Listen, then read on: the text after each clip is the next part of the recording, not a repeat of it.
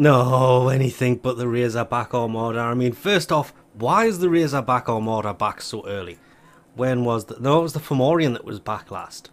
Well, that's kind of expected. You can tell when these are about to turn up. If you go to Intrinsics on the hub, on the menu, on the star chart, not really sure what to call this one now, but it comes up in the bottom right. You can see Razorback Armada. It is a full circle, so the Razorback Armada is here. The Fomorian is over halfway to coming back, but, well, it's attacking the strata relay, which is bad for a handful of different reasons. It all comes back to the message you get to your inbox and the fact that you need to get a hold of cryptographic ALUs to build these things.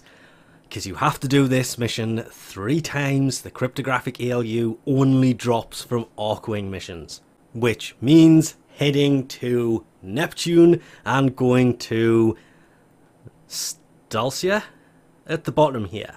The mobile defense mission is the best place to get it from. You can tell because there will, as long as this is running, be people playing on this mission. That is the best place to go to get cryptographic ALUs. Remembering that kind of sadly these are going to be nothing more than run as quick as you can style missions, because that's how people tend to play these, and it's this way because, well, you can take out the enemies along the way, there's nothing stopping you, but if you play it on public, then 9 times out of 10 they will be speedrunning this. You do have to kind of watch out for the bursas. The bursas are slightly obnoxious. The hyena pack make it worse, but they're never that long anyway. And speaking of, where did you go? Okay. I did say hyena there, didn't I? Yes, there you are. And now you're gone.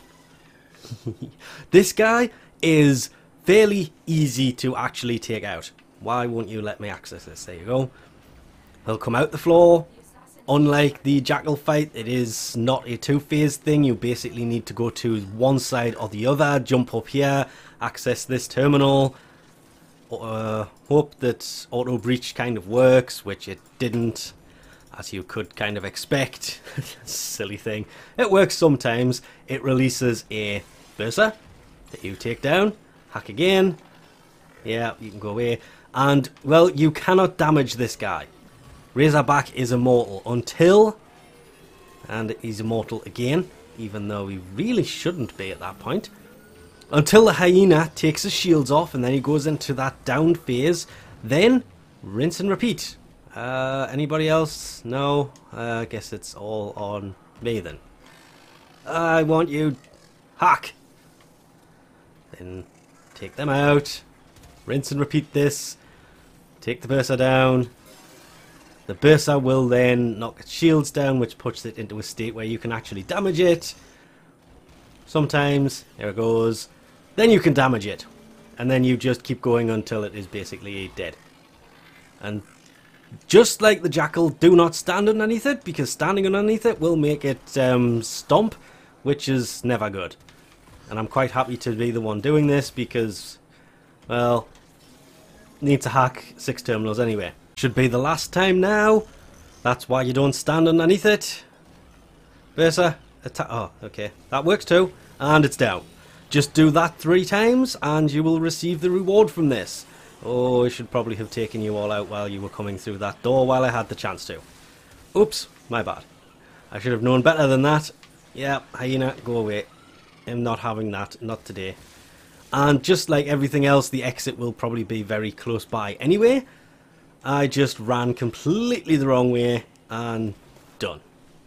Easy peasy. Now, another reason for doing this is, well, you can get a hold of the Gorgon wraith, which is a pretty decent weapon in itself. It's also the only way to get this weapon. They do drop quite often, and there's only 4 parts: the barrel, stock, receiver, and the blueprint itself. Razorback is also where you get the 120% puncture mods from, which is also really useful. If you do not have these, it's always worth getting a hold of them. Same as the heat and status chance of 60% each for the arc melee. More importantly, the same thing but for the arc gun. Yes, I know, it's the only one that kind of drops from the Razorback. You can also get it from the Profit Taker and from the Prairie Captain, but Razorback's probably one of the easiest ways to get a hold of this. and it's worth doing to save a relay anyway. Plus, it's worth doing because, well, you get an Orokin Catalyst and 200,000 credits, but as aforementioned, you do have to do it 3 times, so rinse and repeat 3 times. After you've done the 3rd one, you will obviously get the inbox message with your Orokin Catalyst and your 200,000 credits in there, which, well, the Catalyst is going to become very useful tomorrow with everything that's supposed to be coming, mainly Ureli, Ureli's weapon. Kind of looking forward to see how that works. A reactor would have been better for Ureli herself, but yeah, you've got to build the lab for that, and well, we'll have to see how that goes tomorrow, but until then, obviously, we have to take down Razorback, preferably before the 3 days is up, otherwise we lose the strata relay, which would just kind of suck. And with that, I think we'll leave this off here for now. Thanks for watching, and I'll catch you next time.